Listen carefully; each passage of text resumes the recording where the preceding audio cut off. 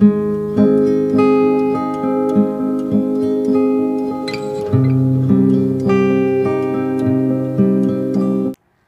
Friends, welcome back to my channel. అందరూ ఎలా ఉన్నారండి? నేనైతే చాలా బాగున్నాను. మీరు ఎలా ఉన్నారో నాకు కింద కామెంట్ సెక్షన్లో షేర్ చేసేసుకోండి. ముందుగా మన రెసిపీలోకి వెళ్ళబోయే ముందు ఒక చిన్న టాపిక్ని షేర్ చేయాలనుకుంటున్నాను. అదేంటంటే కోవిడ్-19కి తీసుకోవాల్సిన జాగ్రత్తలు, దానికి ఎలాంటి ప్రికాషన్స్ తీసుకోవాలో మీతో షేర్ చేసుకోవాలనుకుంటున్నాను.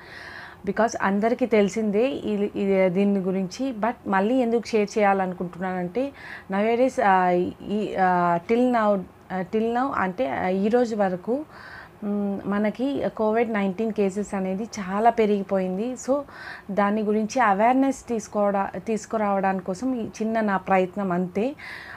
ముందుగా మనం బయటికి వెళ్ళినప్పుడు కంపల్సరీ మాస్క్ వేసుకొని వెళ్ళండి. కంపల్సరీ అయితే ఎమర్జెన్సీ అయితే కానీ బయటికి వెళ్ళకండి. సో దట్ మీరు కొంచెమన్నా మీ సేఫ్టీ మీరు తీసుకున్నట్లయితారు.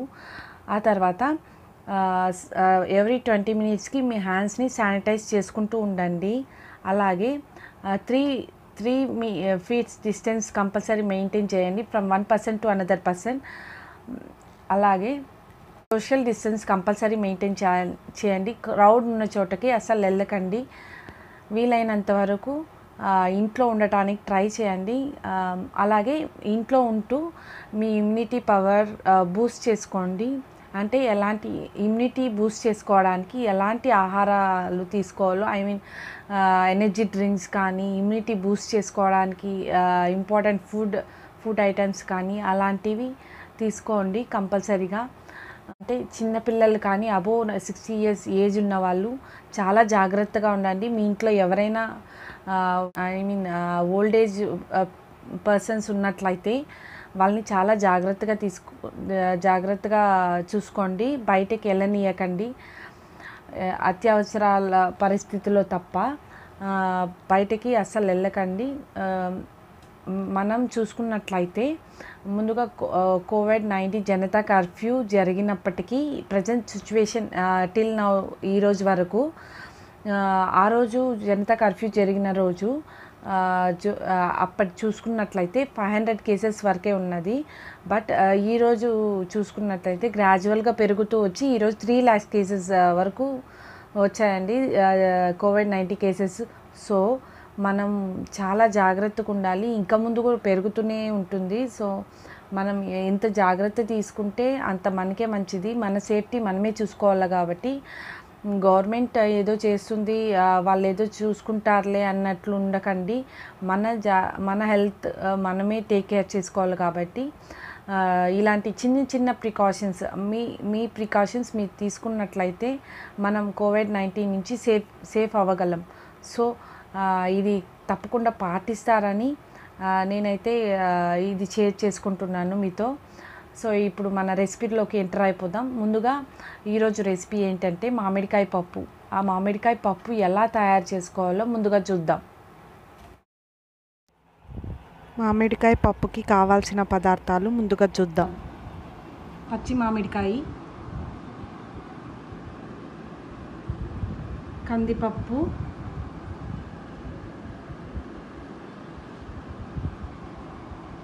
ఉల్లిపాయలు, ఒక పెద్ద టమోటా,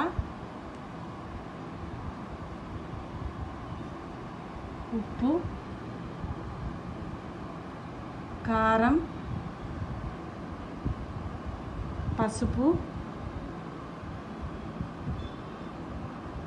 వెల్లుల్లిపాయలు, ఎండుమిర్చి,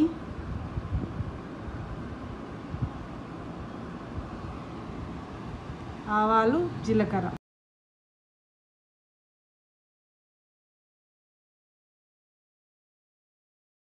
కుక్కర్ తీసుకున్న తర్వాత మనం కందిపప్పుని బాగా వాష్ చేసుకోవాలి.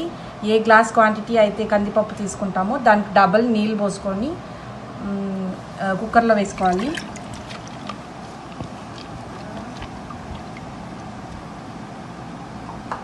ఆ తర్వాత టమోటా, ఉల్లిగడ్డలు,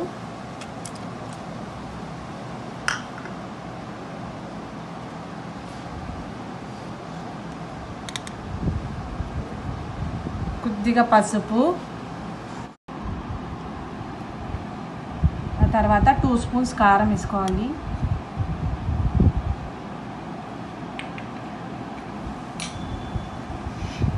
మామిడికాయలు బాగా వాష్ చేసుకొని సన్నగా కట్ చేసుకొని వేసుకోవాలి. లిడ్ క్లోజ్ చేసుకొని ఒక మీడియం ఫ్లేమ్లో ఒక 5 విజిల్స్ వచ్చేంత వరకు మనం పప్పుని బాగా ఉడికించుకోవాలి.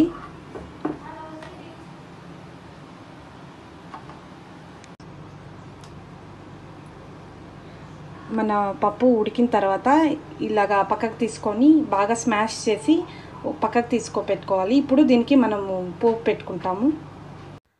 సో ఫ్రెండ్స్, ముందుగా మనం పోపు పెట్టుకోవడానికి ఇలాంటి మట్టి పాత్ర నేను యూస్ చేస్తున్నాను. మోస్ట్లీ మీరు కూడా ఇలాంటి మట్టి పాత్రలోని పోపు పెట్టడానికి ట్రై చేయండి. టేస్ట్ చాలా బాగుంటుంది. సో పోపుకి సరిపడా ఆయిల్ వేసుకున్నాను. 3 to 4 table spoons of oil వేసుకున్నాను. ఆయిల్ కొద్దిగా వేడెక్కిన తర్వాత మనం తీసుకున్న ఆవాలు, జీలకర్ర ఇందులో వేసేసుకుంటాం.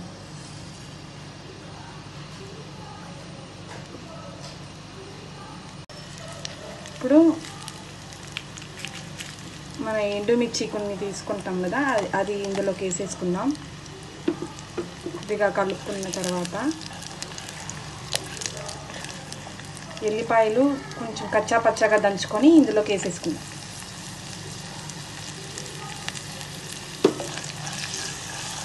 ఇది కొద్దిగా బ్రౌన్ అయ్యేంత వరకు వేయించుకోవాలి.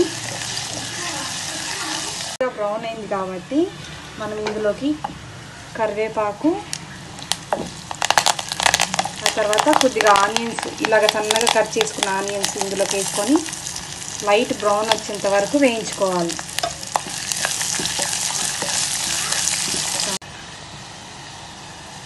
సో మనం ఈ ఉల్లిగడ్డలన్నీ ఇంకా బ్రౌన్ అయ్యేంత వరకు వేయించుకోవాలి. మనం పప్పు అందరూ చేస్తారు మామూలుగా, బట్ దానికి ఇలా పోపు పెట్టుకోవడమే చాలా ఇంపార్టెంట్ అండి. ఊరికే వేసినామా అని కాకోకుండా ఇలాగా బాగా ఫ్రై చేసుకొని పోపు పెట్టుకుంటే చాలా టేస్టీగా ఉంటుంది. మీరు కూడా ఒకసారి ట్రై చేయండి ఖచ్చితంగా. మన ఉల్లిగడ్డలు గోల్డెన్ బ్రౌన్ అయిపోయింది కాబట్టి మనం స్మాష్ చేసి పెట్టుకున్న ఈ పప్పును కూడా ఇందులోకి వేసేసుకుందాం.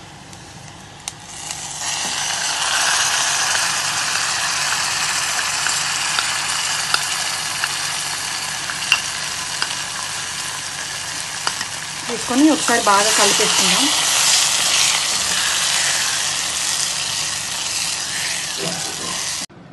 ఇప్పుడు కొద్దిగా మన టేస్ట్కి సరిపడా సాల్ట్ కొద్దిగా వేసుకొని యాడ్ చేసుకొని బాగా కలిపేసుకుందాం.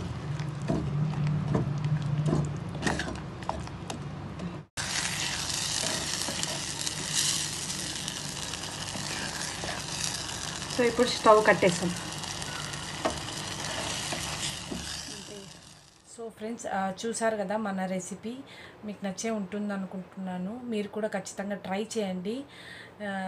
ఎవరైనా మామిడికాయలు అలా తినని వాళ్ళు ఉన్నట్లయితే ఇలాంటి రెసిపీ, ఇలాంటి పప్పు అలా చేసి పెట్టినట్లయితే వాళ్ళు ఖచ్చితంగా తింటారు. సో ఇలా ట్రై చేసి చూడండి ఒకసారి. మీకు అని నచ్చినట్లయితే కమెంట్ సెక్షన్లో కమెంట్ చేయండి ఖచ్చితంగా. సో ఈ వీడియో మీకు నచ్చే ఉంటుందని అనుకుంటున్నాను. Please like, share and subscribe to my channel. Thanks for watching.